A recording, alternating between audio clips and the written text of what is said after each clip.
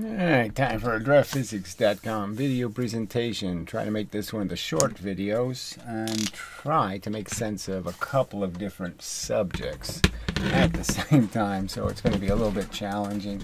But the reasoning here is just so bizarre. So there is this classic experiment. You take a one mass object and you combine it. It's moving with 10V.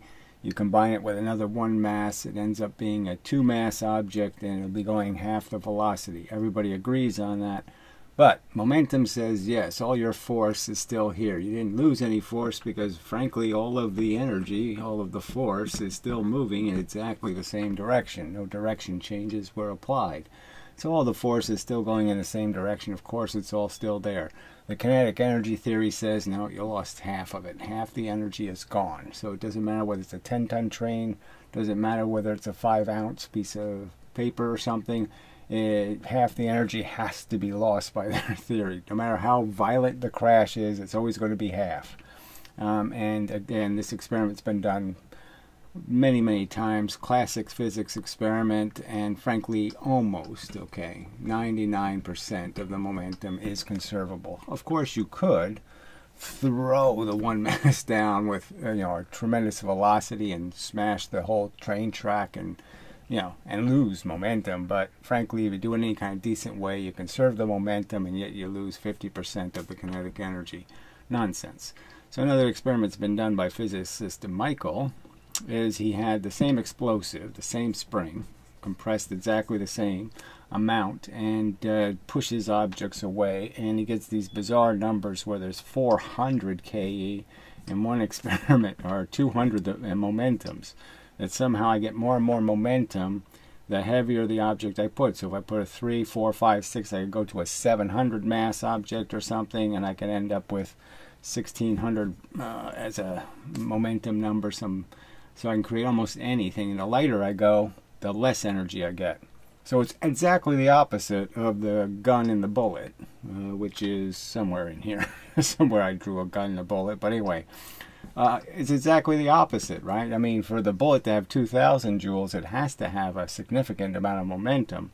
And obviously with this system, the explosion could never create a bullet with 2,000 joules because it keeps losing more and more momentum the smaller the object I put in front. And obviously I also could just mix these objects. I could put a 10 here and a 1 here.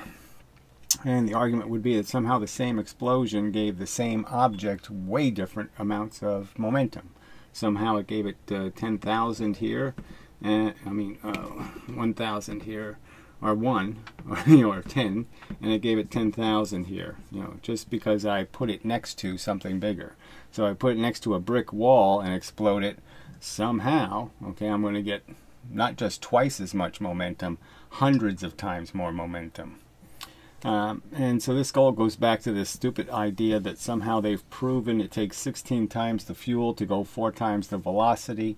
It's nonsense, never been proven, doesn't have anything to do with reality, and certainly doesn't have anything to do Newton's third law in these experiments, in the sense that obviously the simple gun is a violation of Newton's third law. The gun leaves with 2 joules of energy, the bullet leaves with 2,000 joules of energy by their kinetic energy theory. By momentum theory, they have exactly the same energy. It's just 1,000 atoms over here moving 1 mile an hour versus 1 atom moving 1,000 miles an hour. That's all it is.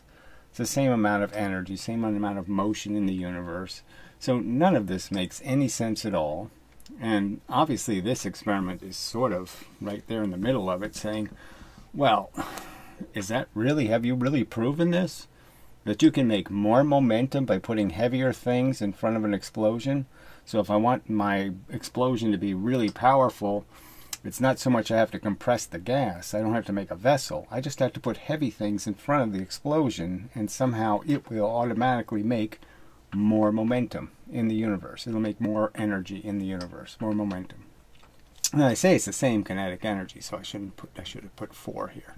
They'll say it's the same kinetic energy in both these cases, but they're going to be very different momentums. So the key point is that it's 100 to 400 in momentum, and the KE is going to be the same number. So again, you're declining in your KE as you go heavier, and you're increasing in your momentum as you go heavier. And there's no evidence that's true. You can't change how much energy the explosion makes. It only makes a certain number of little bits of stuff moving a certain amount, and that's all there is, and nothing more.